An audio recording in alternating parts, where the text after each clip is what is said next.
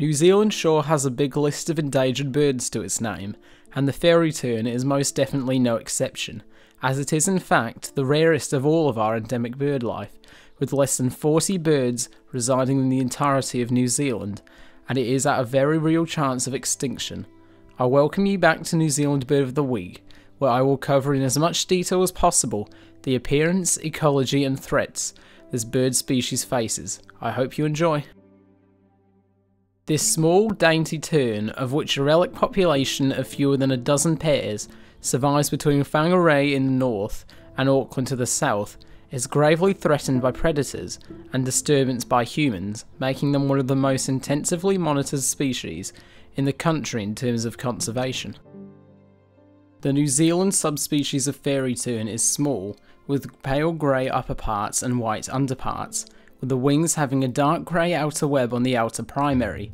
Breeding adults have a completely yellow-orange bill and a black cap, which covers the crown and nape.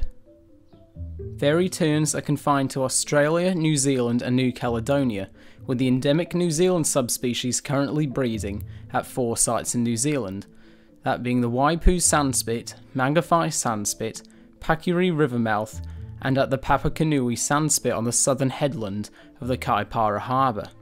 Birds nest on exposed sandspits, clear of vegetation and large debris, and where shell accumulates above spring-high water. Fairy terns forage in adjacent estuaries or a short distance out to sea, with birds of all ages also gathering around estuaries and harbours between Whangarei and Auckland. Once widespread around the North Island coast and at river mouths in the South Island, although some historical records are doubtful, as these small terns were not recognised in New Zealand until the 1950s, meaning a few accounts may or may not be accurate. Fairy tern range rapidly contracted during the 19th and 20th centuries due to the influx of predators arriving into the country through European colonisation. Modification to their coastal habitats and human disturbance during breeding also had a negligible impact on their population, with all of these factors continuing to impact them to the present day. Conservation efforts at breeding sites primarily concentrate on predator control, including gulls and harriers, cordoning off nests to exclude human and vehicle disturbance, as well as minimising coastal development impacts. An example of such impacts would be a case in 2015 when some areas of mangroves were removed from the Mangawhai Harbour, which ended up reducing the size of the first clutches of most mature breeding females, thus limiting the number of hatchlings that could have been potentially born without the mangroves removal.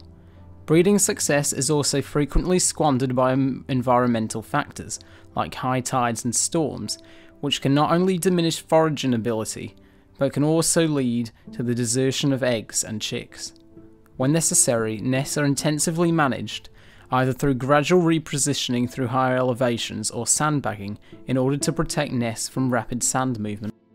Public awareness and education of the birds and their situation is ongoing, particularly in communities adjacent to fairy tern nesting areas. All of the terns' breeding sites are increasingly popular recreational destinations, and precautions will need to continue to be enforced if the species is to survive. Thanks for watching this episode of New Zealand Bird of the Week, and I very much hope you enjoyed it. For next time, you have the opportunity to vote for the yellow-eyed penguin, one of our unique penguin species. On an unrelated note, I'm extremely happy to see the tremendous amount of subscribers I have gained over the last week, and I most definitely thank Ben for collaborating on the Kaka video and introducing all of you newer guys to the channel. I really hope you enjoy it here. I'll be trying to get out a holiday special video that was initially planned for Christmas, but was since delayed, and I also wish to release more unique paleontology content, since the topic is in my channel name but hasn't really had too much time delved into it yet, which I hope to rectify this year. 2019 is sure looking great, and I hope to see this channel reaching ever newer heights in the new year. I can't wait to experience it all with you. I'm Henry the Paleo Guy, and I will see you guys next time. Bye.